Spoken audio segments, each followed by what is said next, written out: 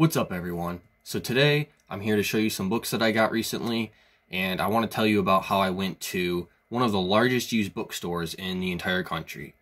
So a couple days ago I went to the John King bookstore in Detroit, Michigan.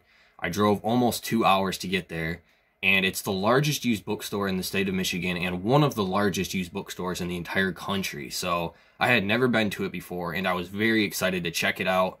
I've known about it for a little while. I've seen pictures of it online, and yeah, it's one of the largest used bookstores there is, so why wouldn't I be excited to check it out, right? It's 4 stories high. They have an elevator. They just have tons of books, and it's just crazy huge. So yeah, I was pretty excited to check it out, and it was huge. There was, I don't know how many books they had, but if I had to take an educated guess, I would say probably well over 1 million. There's just aisles and aisles of books. It's easy to get lost in the store almost for how big it is. They just have a ton of stuff. It was pretty crazy, a pretty surreal experience. Just walking in there is just, you're surrounded by just shelves upon shelves of books. It's just endless. And then there's a staircase you can go up, and it's just another giant room just filled with probably hundreds of thousands of books of all different genres and categories. And I didn't want to spend forever in there. I did have to work later in the day, so I asked one of the employees if they had a horror section, because that's mainly what I read, as you guys already know. So I wanted to check out their horror selection. I would figure they probably have a pretty decent selection of horror, right? So I asked, and then I went to the horror section where they told me it was. It was on like the 3rd floor. And unfortunately, they didn't really have too much horror stuff. Way in the back on the 3rd floor, they had one bookshelf dedicated to horror books, and only like 2 or 3 of the shelves were actually being used for horror. So there was maybe, I don't know, like 50 to 100 horror books in total, maybe a little over 100. It was not very many at all. So I kind of looked through them a little bit. There really wasn't anything that interested me on there. And I asked another employee if they had another horror section somewhere, because those were just all like cheap paperbacks. And they said they really don't. That was pretty much all they had. So, yeah. I was pretty disappointed, to say the least. I was looking around a lot. They had a lot of, like, sci-fi and fantasy books and, like, a Western section and that kind of stuff. And I was kind of looking through there to see if maybe some horror was scattered into there. And I was also looking in their fiction section, which those books were categorized by authors. I was kind of browsing those shelves a little bit, and I could not really find anything that was interesting me. And then I went to the young adult children's section, and those books weren't really categorized by genre or author. It seemed like they were just kind of all over the place, just lots of young adult and kids books, most of them very obscure, random titles I've never heard of. And I was looking to see if maybe I could find some R.L. Stine books, some vintage Goosebumps or Fear Street or things like that. And I could not find anything.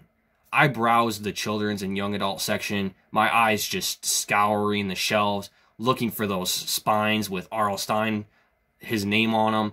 And my eyes are pretty trained to spot Goosebumps titles, to pick them out of the bunch, because that's essentially what I'm hunting for, is trying to find some of those rare books to complete my collection. And you guys know he's my favorite author.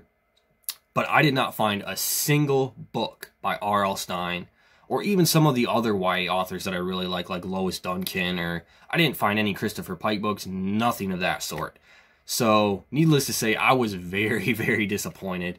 I didn't really spend long in the store. It was fun. I don't regret going. It was fun to check it out and just browse the endless aisles and shelves of books. But it seemed like they were a store more dedicated to a lot of nonfiction books, biographies, books about music, life, history, just a bunch of different stuff like that. And they did have a huge fiction section too, but again, it was categorized by author, and it did not seem like they had much of a selection of horror or anything like that. The only genres they had a lot of were like romance, Western, and sci-fi and fantasy was decently big, but yeah, I don't know. It was fun. I'm glad I went. But I only ended up buying 2 books, and I probably won't go back, to be honest. But anyways, enough of me rambling on. Let me show you the 2 books that I bought. And I actually, real quick, did take some books there for in-store credit, so I essentially got these 2 books for free. And that is Tarzan of the Apes and Return of Tarzan. I've been wanting to read these original Tarzan books for a while, and I've just never come across them. But they had a whole bunch of the Tarzan books at this store, so I just decided to pick up the first 2 in the series. And like I said, I basically got these for free because I took some old books with me that I used to exchange for in-store credit or whatever. So yeah, I'm excited to check these books out. They're not in the best shape. The binding on this one is kind of falling apart a little bit, but yeah, it's whatever. Again, I don't really regret going to the store. I'm glad I went there just to check it out and say I've been there now, but it's not one I would go back to. I don't think it's a good store to go to for readers like us that are into horror and suspense and things like that. So after I went to that store and being kind of disappointed, I didn't really want to go home empty-handed, so I stopped at another used bookstore on my way home. It's one I've been to before. It's a smaller bookstore, but they actually have a decent selection of horror stuff, a lot better than the John King bookstore. And I picked up a few things. So it turns out that this smaller used bookstore I went to, they were having a 10 for 10 sale. So you buy 10 horror or fantasy books and you buy 10 books for $10 is basically what it is. So yeah. And I didn't know they were having this sale initially. I went there, picked out 4 books, got to the checkout, and the lady told me they were having this sale. And I asked her, well, what will it cost if I just get these 4? And it would have been $10. So I basically got to go and pick out 6 more books for free. So yeah, I didn't find anything super crazy or exciting, but I got quite a few books here that I'm interested in. So I'll show you what I have. The first one is an old sci-fi classic, H.G. Wells' The Time Machine and the War of the Worlds. I've been wanting to read H.G. Wells' work for some time now. I do have The Invisible Man by him, and I love that book. One of my favorite sci-fi stories. That one is kind of like a comedy, action sci-fi tale, and it's just very engaging and funny, and I really like The Invisible Man. Great book. And I've been wanting to check out his other stories, and I found this old book by him, and it's in pretty good shape, too. The binding is fairly tight on it. This book has only been read, like, maybe once or twice. So, yeah, I was pretty excited to find this one. Next up, I have Blue World by Robert McCammon. Yet another Robert McCammon book now. I believe I have like 6 of them, and I still have not read a single one. I'm not sure why I keep buying his books. Maybe subconsciously I believe that I'm really going to love him, and he's going to be one of my favorite authors of all time, and I don't know. But yeah, I have a bunch of his books now, and I haven't read any of them yet, so I'm hoping I like them, and if not, I don't know. Let me know if you're a Robert McCammon fan, and I'll send all of these books to you if I don't end up liking it. I don't know. But yeah, this one is actually a collection of short stories, by the way. And I didn't know that right away. But yeah, so I don't know. This will be interesting. These next 2 books are actually ones that I already have copies of. But these ones are in far better condition than the copies I have. And you guys know I'm a little bit picky. I like my books to be in good condition. So that is Richard Lehman's The Traveling Vampire Show.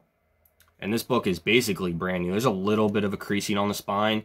But again, this one's only been read like maybe once or twice. Like, it's in pretty good shape. And next up is Red by Jack Ketchum.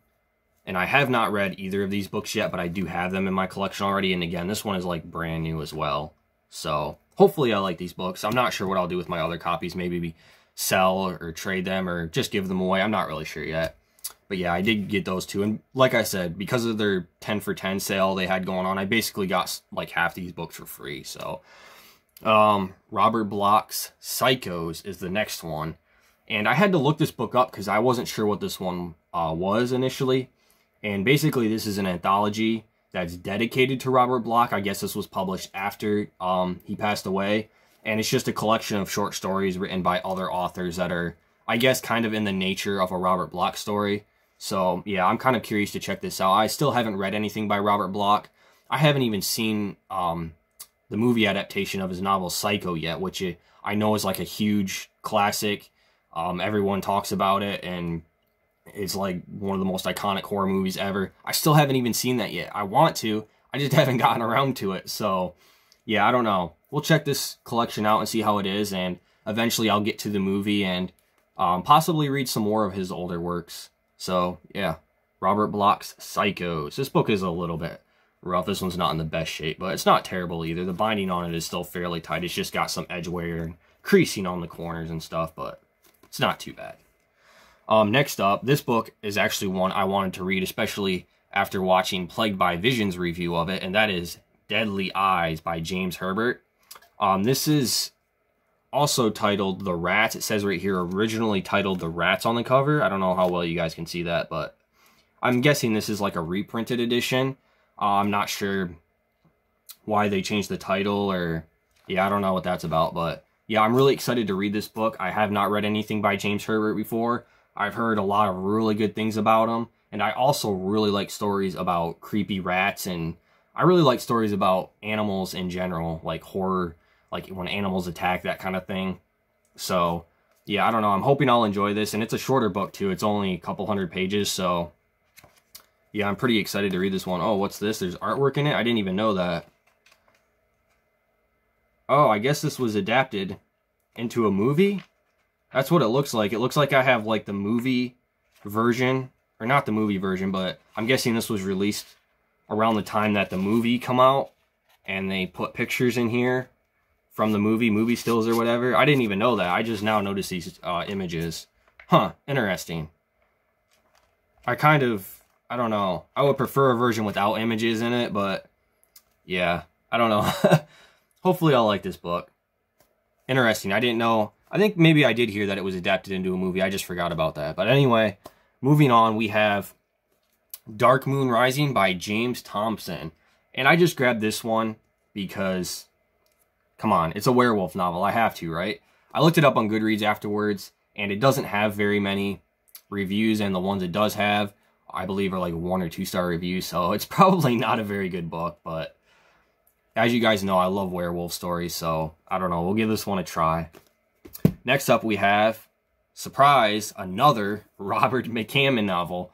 And I think I just grabbed this one because this was one of the free ones I grabbed when I was rushing through trying to find 6 more books to get that 10 for 10 sale. So, and I couldn't decide what I wanted, so I just seen another Robert McCammon novel and decided to grab this one, Mystery Walk. I now have like 7 Robert McCammon books and still have not read a single one of them. Next up, we have Cthulhu, The Mythos and Kindred Horrors by Robert E. Howard. Now, I had to look this one up, too, because I wasn't really sure what this was. The name Robert Howard sounded familiar, but I didn't really know anything about him. And I guess he was a science fiction horror writer in the early 1900s, along with H.P. Lovecraft.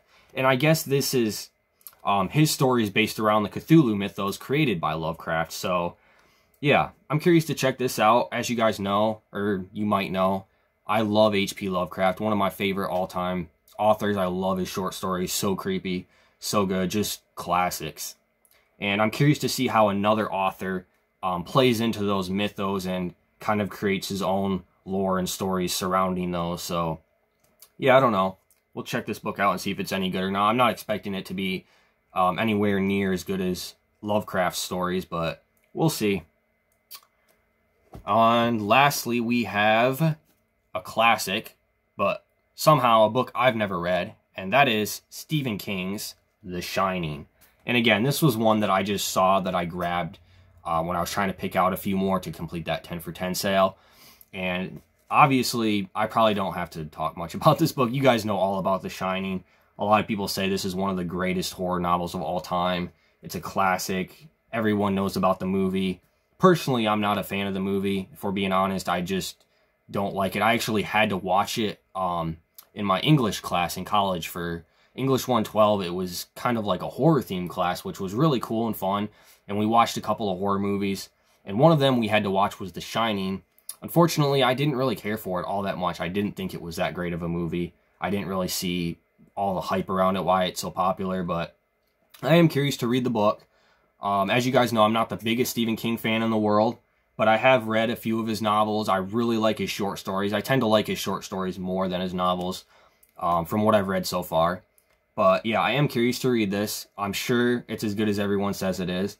I don't know if I'm necessarily going to fall in love with it or anything, but I'm definitely willing to give it a read because it just seems ridiculous that as big of a reader as I am, I have not yet read this horror classic. So I definitely have to get to this at some point, especially now that I own a copy of it. So yeah, I just decided to grab this one. I figured I might as well. I got to read The Shining at some point, right? So yeah, that's all that I got. So not a huge crazy book haul. I didn't find anything super spectacular. Like I said, I didn't come across a single Goosebumps book. not even at the smaller bookstore I went to where I got all of these horror novels from. So that was a little bit disappointing, but I got some stuff here. I still got to check out one of the biggest used bookstores in the country, and it was a lot of fun. So that's about it, guys. Let me know down in the comments what your thoughts are on these books. Have you read any of these? Do you really like any of these authors? Yeah, just get down in the comments and share your thoughts. That's about it, guys. Thanks for watching.